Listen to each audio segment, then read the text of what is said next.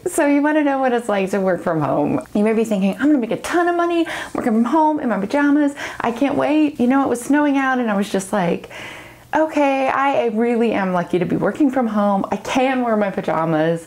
I wanted to make a video about what it really is like working from home. So here's a day in the life working from home as a psych NP, and I wanted to share that with you. So let's jump into it.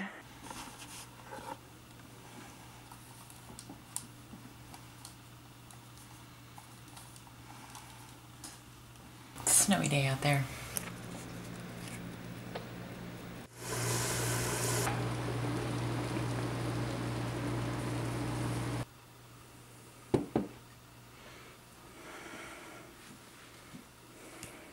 Can you confirm your name and date of birth?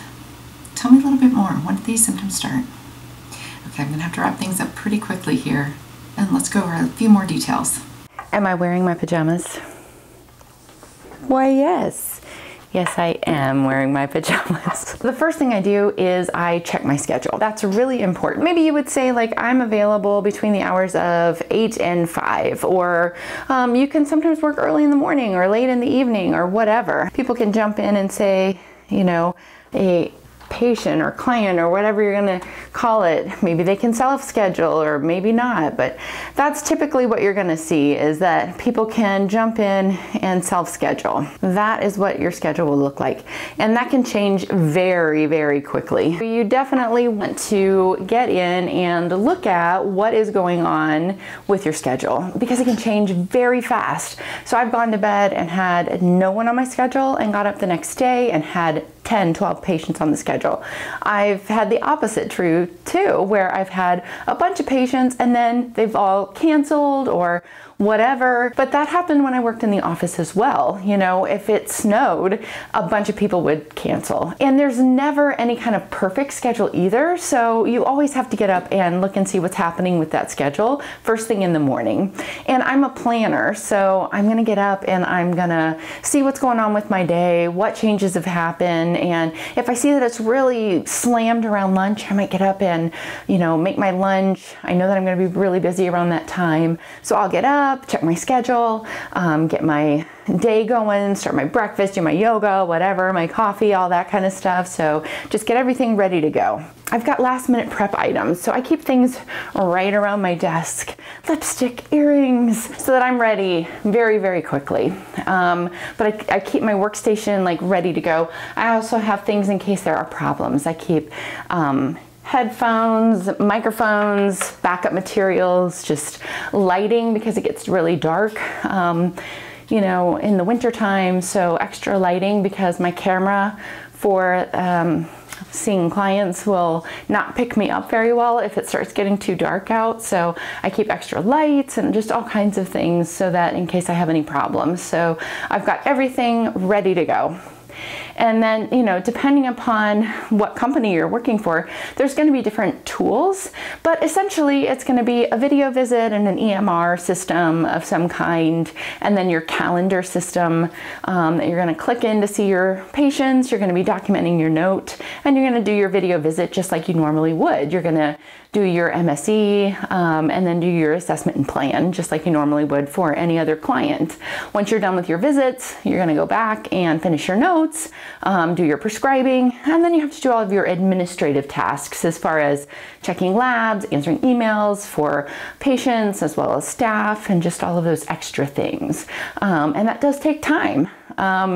You know, that's the reality of working as a nurse practitioner, is it's not just seeing a patient and then you're done. There's all kinds of other, you know, reading notes from other people and all that administrative stuff on the back end that takes time. So, you know, what's the difference between working in an office and working from home?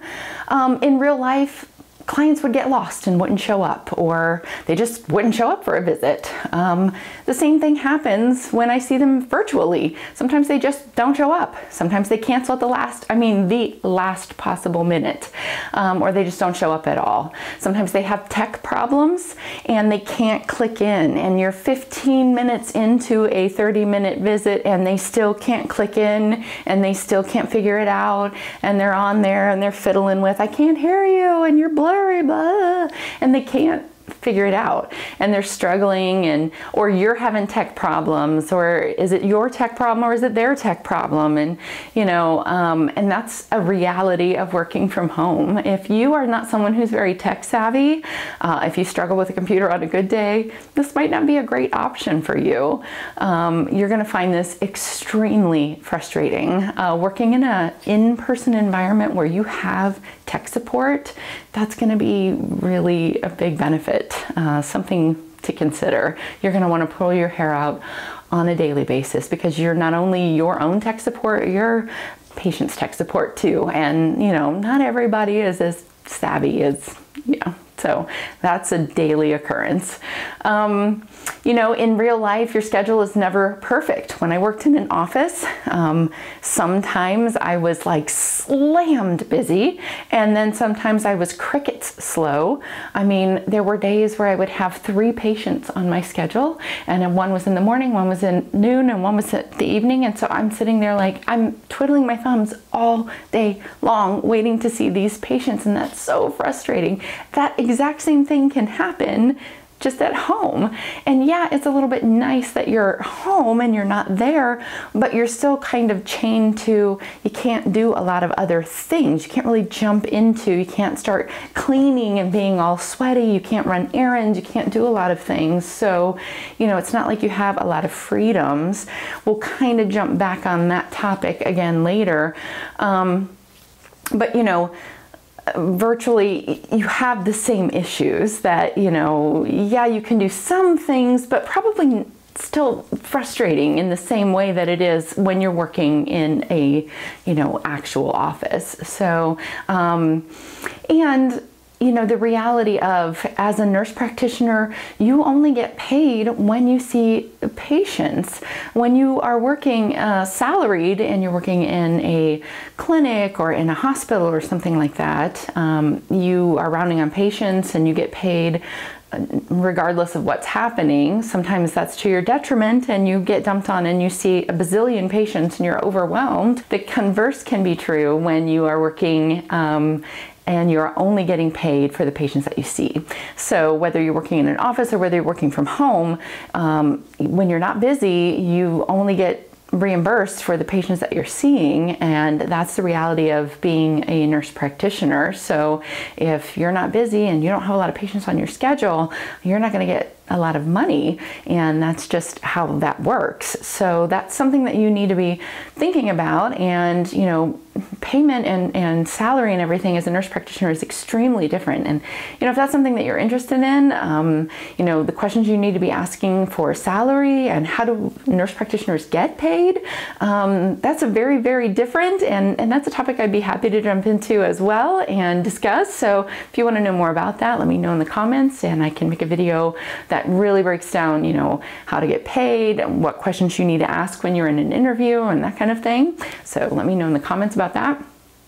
But yeah, you don't make money when you don't see clients. So if you have 2 on your schedule, that's all you're going to get paid for the day. You don't get paid hourly if you're just sitting there. So I think some companies aren't quite as transparent about that. But I kind of digress there. But once you are done seeing all of your patients, you're done with all of your administrative work, you've sent off your prescriptions, you've reviewed all the labs, you've answered all the questions or everything. Sometimes there's errors, sometimes it takes longer, and I think that's the reality of being a nurse practitioner too. But also an RN, and also whatever kind of job. Sometimes everything goes wrong, and you're trying to get done, and you're trying to get home, and pick up kids from daycare and get to dinner started or whatever.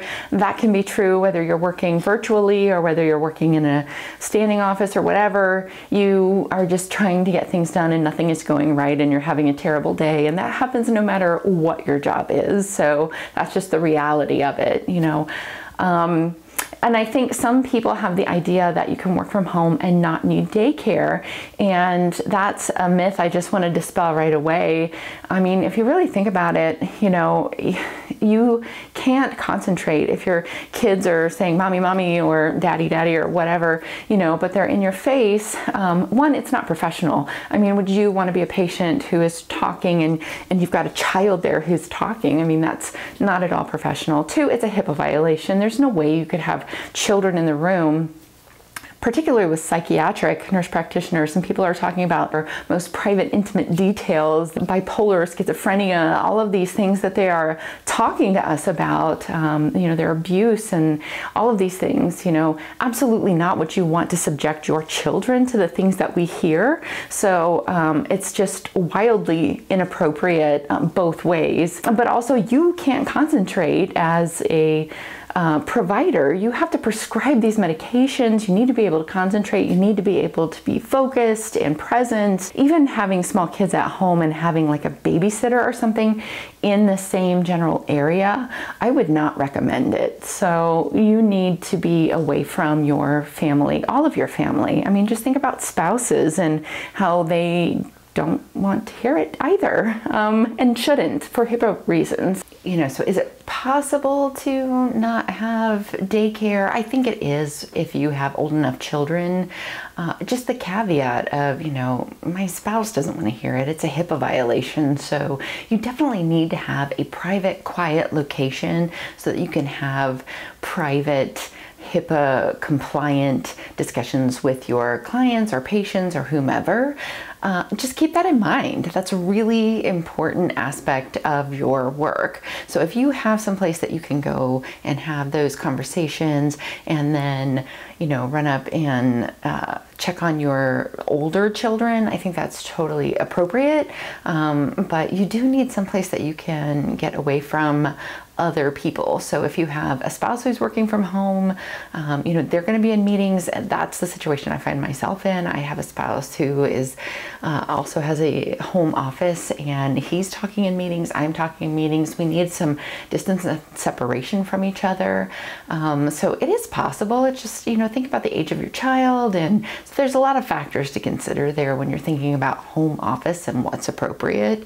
Just, you know, but it is really fantastic if you can make that work. So just something to throw in there. And that kind of brings me back to, you know, you're trying to get home and get your kids from daycare. The same is true of, you know, if you're a home office and you have someone watching your children, the same is true. You know, you're trying to get away and get things wrapped up and get done.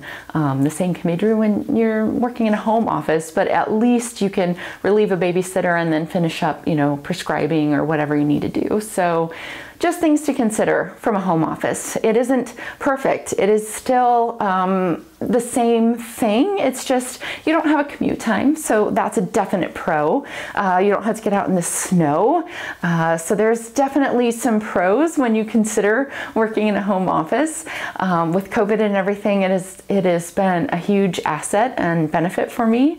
I do have a lot of flexibility with my scheduling. However, I've been offered positions working in a facility where I was offered that same flexibility and scheduling as well. So there's a lot to consider when it comes to working virtually.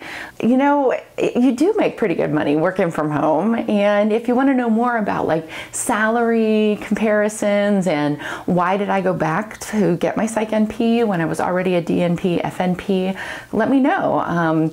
You know, I can make videos about those kinds of things. So just leave me a comment down below. I'd be happy to make more videos. If you're somebody who struggles with technology, that's something you might want to consider. When it comes to working in your pajamas, I actually don't typically wear pajama bottoms just because every once in a while I might have to stand up, grab a text or a book or something like that. Typically you can only see this part of me anyway, but I try not to wear anything quite so outlandish for bottoms just in case I would have to stand up. So I try to wear at least like plain black or plain, you know, a solid color or something like that, so it's not so obvious that I'm wearing pajama bottoms, just in case. Maybe something drops on the floor and I stand up, and you know, you need to be professional. These people are paying to see you as a professional, so you should look like one. You know, you can save on lunches because you're not going out to eat. Well, you could pack your lunch and bring that with you. So, you know, when it comes to pros and cons, I think it really comes down to commute time and not having to get out in the snow.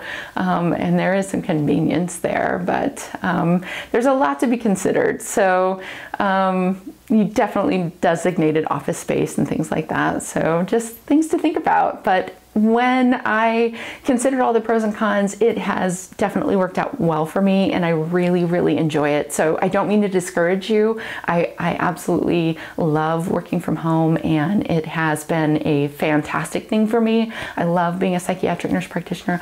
I love being a family nurse practitioner. I love working in the office, and so there's a lot of pros. I hope this has been really helpful for you. I hope you consider checking out my website, NP Objective. I hope if you are working on getting your psychiatric nurse practitioner that you would consider my courses that help you study for your boards. And I will link all of that below. Come check out my website. And if there's anything that you have questions about, I want to help NPs, and I think we are excellent at what we do. I want to help us all succeed. So thanks so much for checking out this video. I will link some more up here, and I will check you out later. Bye-bye.